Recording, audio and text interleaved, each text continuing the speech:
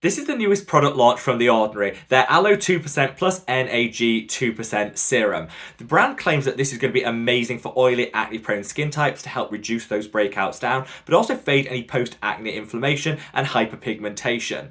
I've got a super oily and acne-prone skin type, and I definitely think there is a need for more really effective acne treatments on the market, but I just don't think this is it. Now, that 2% of aloe is great. It's going to hydrate the skin and definitely calm and soothe it down. The NAG in here has been proven in some studies to reduce hyperpigmentation and even out the skin tone, and there's a great peptide in here that's going to complement that to double down on the benefits you're going to see. My issue with this is it conflicts with an awful lot of other steps in your routine, such as ferulic acid can't be used alongside, or exfoliating acids either, which makes it a little bit difficult to layer. The price point it's launching at is great, £13, and I will put it through its paces when it launches later this month and let you guys know. Yes, it's great, but I don't think it's going to be groundbreaking for hyperpigmentation.